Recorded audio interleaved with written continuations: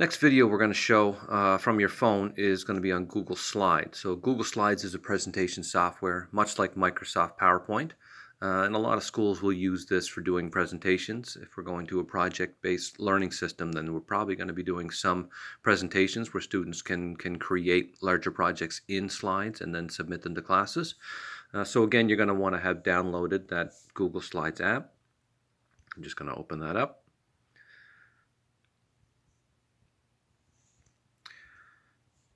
And so on here again you have your options here, and down at the bottom you'll see there's that create new one, or you can open one of the ones that you've recently had open if you've had any opened.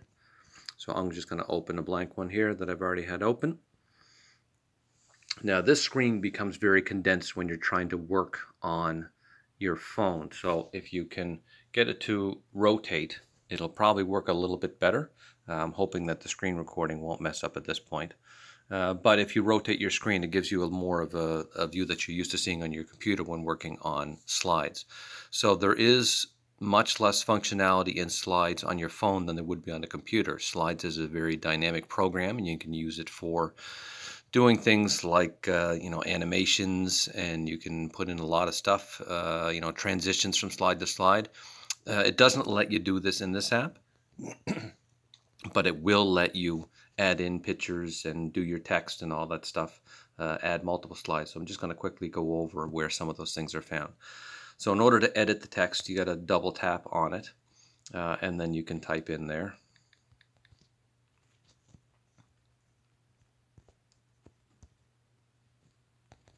So you can add in your title, you can add in your subtitle.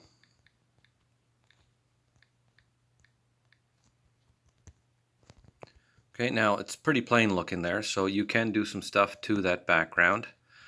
Just go over the menus at the top. So again, you've got your share up on the top right, your comments, and then you've got your add.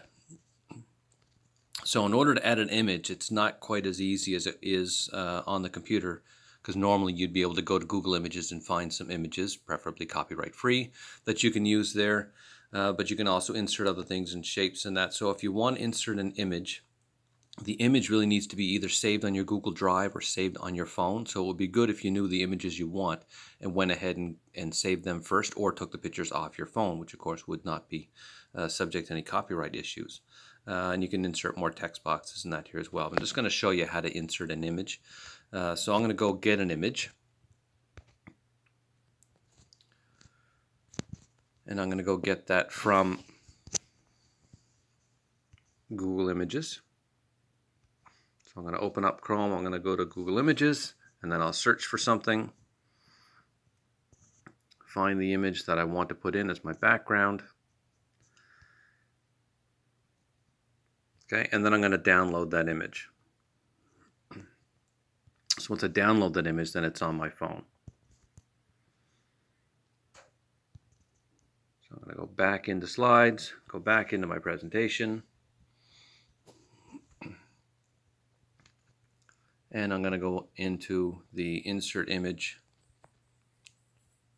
and I'm going to go from photos. Okay, and now that takes me into my downloads folder, because that was what I was testing it on. But you can go to different folders, so you can go to your drive and you can get stuff if you have stuff saved already on your drive or in your photos, or you can go to your camera roll, to your SD card, different spots. So I've got that image there, and I'm going to put that in there.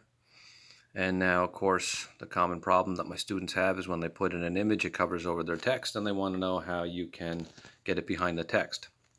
So to do that, once you click on the image, you'll see a menu shows up. You click on the three dots, and you're going to go send to back, and that'll put it in behind. Still pretty bright, so if I wanted to make that text stand out some more, I can click on the little plus minus button down at the bottom, which allows me to adjust some of the things that are there, and I can adjust that transparency.